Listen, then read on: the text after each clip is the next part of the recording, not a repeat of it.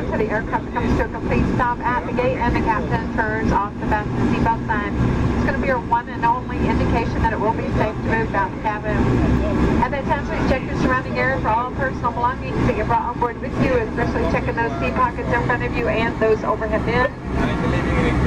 Please use caution when opening up the overhead items may have shifted during the flight. If you left carry-on items on the a la carte before entering the plane, they will be available on a similar cart when you exit. Proceed to the red and white stop sign. Wait there. They will be brought to you. For your safety,